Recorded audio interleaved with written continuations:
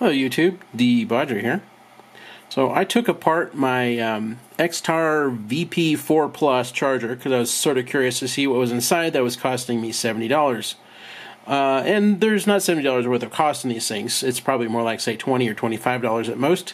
But let's go through some of the details. So anyway, you'll notice up here we have a Mosfet, we have a resistor, we have an inductor, we have a couple of protection diodes, we have a resistor, a capacitor, and a Mosfet. And if you look across here, you'll see all that stuff duplicated again, and again, and again. So that's your power supply and discharge circuitry for each one of the cells. So let's go back over to this one here. As good a one as any. So right here, you've got, come on camera, pull that bad boy in. Focus, there you go. So right here, you have a surface mount MOSFET. And if I get in really close, you can see the part number on it. There we go. A little bit more. There we go. So it looks like a 9929B. I forget whose logo that A symbol is. But anyway, it's a Chinese brand MOSFET, if I remember right. Okay, focus again, camera. There we go. So ignore the buzzer. You know, that's, common for everything. It doesn't really apply to this circuit. So you have an inductor. You have a couple of diodes here that are for reverse protection. You have a 15 ohm resistor and a capacitor, and they make up a DC power supply. So the supply voltage, 12 volts, which is too much for any particular cell, needs to be stepped down to whatever it is, and you can see that moving. That's not cool.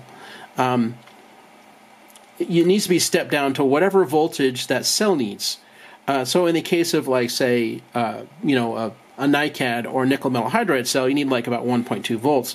Whereas, for full charge, whereas like, say, a lithium ion cell, you need more like 4.2 volts. So this one little power supply needs to adjust itself for whatever the cell actually needs. So this is an adjustable DC to DC power supply, i.e. MOSFET, a few other small components, inductor, so on. And that is going to basically track slightly higher than whatever the cell's voltage is. So like, for example, a lithium ion cell is probably your best example of this. If you were to output 4.2 volts in this little DC to DC power supply, and your cell was, say, like at 2.5 volts, well, you're going to generate a voltage difference there that's quite significant, enough to probably produce 4 or 5 amps. And we know for a fact that this little guy can only produce 2 amps out per channel, or at least on cell 1 and cell 4. Cell 2 and 3, those are 1 amp. Anyway, so you've got to be able to adjust the output voltage so that it tracks with the voltage of the cell, because this is a constant current power supply. So it's going to want to try to deliver 2 amps pretty consistently all the time. And the way you do that is the output voltage of this little DC to DC converter needs to be a small percentage higher than the cell's voltage at any point in time. So the control electronics, which are over here in this little guy, which I'll talk about in a minute, are watching that stuff happen. And so you always want to, let's pretend for a second that the cell's at 3 volts. So we want, like, say, 3.2 volts coming out of here, so we always see 2 amps. That's not real numbers, I'm just making that up. All right, so but that's the idea. You just want to have your little DC to DC power supply generate slightly more voltage than the cell's voltage, so you always have a current sink into the cell that's always going to average about 2 amps for cell 1 and cell 4, and about 1 amp for cell 2 and cell 3. All right, so the next thing is you have this 1 ohm resistor and you have a MOSFET. So essentially what's happening here is the MOSFET's an on-off switch. It doesn't do anything else. It's getting pulsed on and off, and that's about it. And with a lithium-ion cell at 4.2 volts, with a 1 ohm resistor across it, that's going to be about 4.2 amps. And we know that this thing won't discharge at 4.2 amps. It'll only do about 2 amps. So anyway, this resistor gets turned on and off rapidly, or rather this MOSFET gets turned on and off rapidly, so that the MOSFET is only applying current across the resistor for a period of time, not 100% of the time. And as a result, it keeps the total current down. This has got a silver band on it, which means it's like, whatever it is, extremely accurate. It's got like 0.001% accuracy on it. So an extremely predictable resistor value, which is important because you need to be able to measure amp hours or milliamp hours specifically for this charger.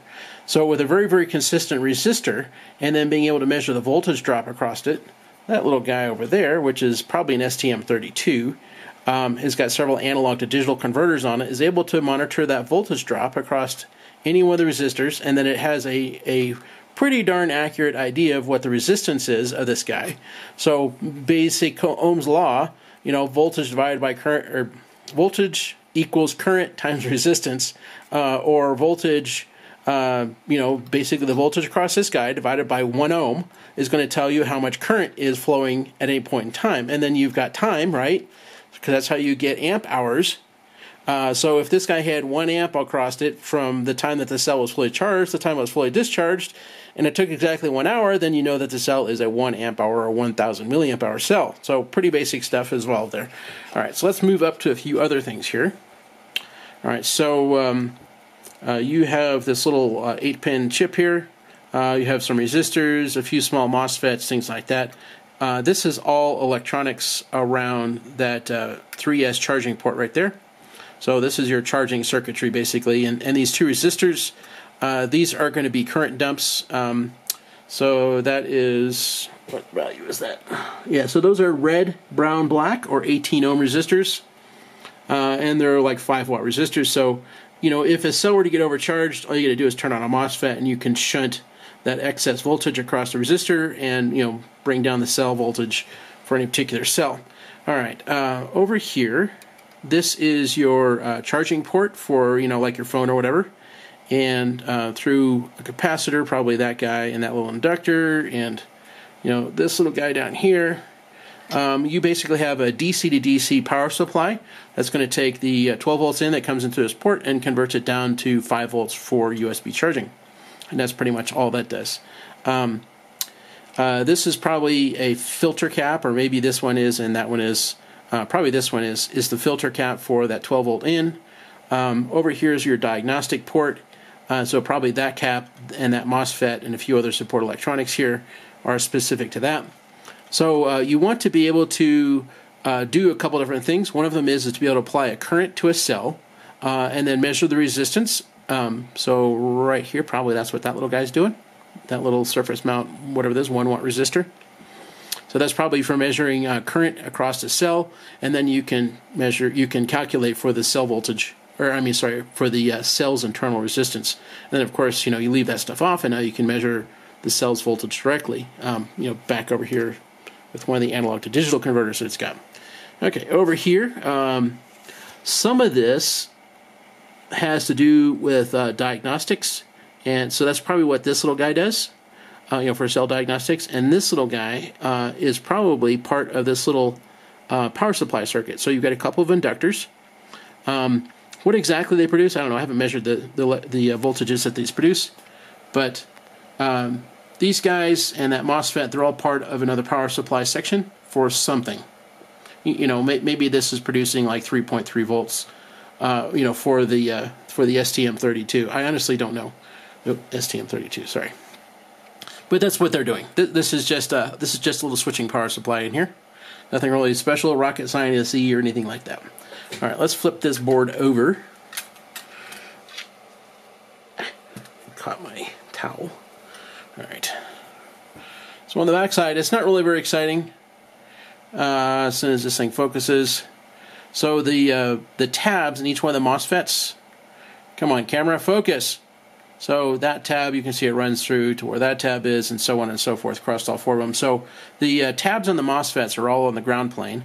And then, there's the 4 legs of the Mosfets, and then right here and right there are the 2 legs for that large, 10-watt resistor. So anyway, basically it's taking the positive pole of each cell and grounding it out to the ground backplane, through a resistor and a Mosfet, to be able to measure the voltage drop across the resistors so that you can measure amp drops, which I've already talked about. Don't really know what this little guy does. Some things support electronics because the CPU is right here, so I don't know what that guy does. Something important, some comparator or whatever. Same thing up here, so that's an LM324. That probably has something to do with cell comparison on the balance port, because the balance port is right there. And then you've got this craptastic ribbon cable. So they didn't put a JST connector on here. This pin placement is exactly, probably they originally had one on there, and then they said, oh, hey, we can save cost by taking this out. But this pin placement is 1.5 millimeters across, so a JST 1.5 millimeter connector would be perfect here. Instead, they eliminated that and soldered this ribbon cable in instead, which then goes down to the board here, where you've, again, got everything soldered down, rather than probably what had some kind of a connector on it, which would have been better. This saved them a couple pennies from when they first developed this thing, because these things say, yeah, there it is. It's right there. They were originally developed in 2017, and they haven't changed anything on them since then. So this is a 3-year-old design. Other than, how can we cut corners? Get rid of the cable that used to have connectors on either end of it. All right, so the backside of the LCD is not very interesting. I'm not going to bother showing you that. Other than the ribbon cable, let's flip that over. Okay, so the first thing you can tell is you've got a gazillion pins across the top of the LCD, is that this is not, this LCD doesn't have onboard smarts. You basically just have all the array lines going into the LCD, and that's it. And then down here, as soon as it'll focus, there we go, like the CPU, you can see that there is no part number on it. But by virtue of the fact of the kind of LCD is, that this isn't a smart LCD, it has no I2C interface, I think it is, anything like that. Obviously, this is a dumb LCD, and so it needs an LCD driver, which is what that is. And then it's got a couple of, TTL support electronics to it there, and probably like, these little Mosfets and things. They probably do things like turn on backlighting. They're probably nothing more than that.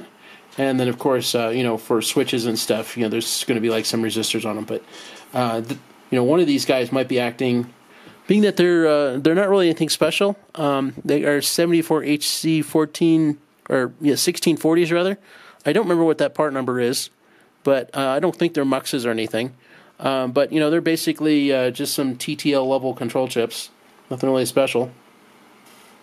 So maybe that's what they're about. So that could be exactly what they're about. So probably this is like a 3.3 volt chip, and probably the signals that are coming into that thing, I/O signals from the main CPU, are like, say, 5 volt logic level. So maybe these guys are providing some kind of a buffer circuit for that. That's quite possible. Anyway, not really much exciting there to see. It's pretty basic stuff. There's a couple things that I would like to have seen better. Let's go back over to one of those. So, it would not have been very hard at all. Come on, camera, focus. Focus on the Mosfet. There you go. It would not have been very hard to put a heatsink on here. You've got the screw hole there. How about stick a vertical set of fins on there so that this thing can dump heat? Same thing around this resistor. Just put a piece of aluminum around it with some thermal glue underneath the thing, so you can just glue it down so that resistor can radiate heat better. Otherwise, right here in the board is where all your heat is produced when you're discharging. And then when you're charging, it's more down here at this resistor. So this is a 15 ohm 5 watt resistor on the board for channel 1 and channel 4, which can charge at 2 amps. And then here you can see, come on camera, bring it in, there we go. So it's still a 15 ohm resistor, R150, but now it's a 1 watt resistor. So, this is a 1 amp channel versus a 2 amp channel. Otherwise, the electronics are identical. There's no difference between them. But this is the other hot spot right there at those resistors, for current limiting, so that you don't push too much current in the channel and burn out your control electronics, your little DC to DC power supply. That's pretty much all there is to it. So yeah, it could have used something at those resistors, and obviously at this MOSFET and this resistor to help radiate heat better, and then of course, a little fan right there in the shell so that heat can move around. But that's not there. Oh well. So yeah, they cut corners. Not the best they could have done.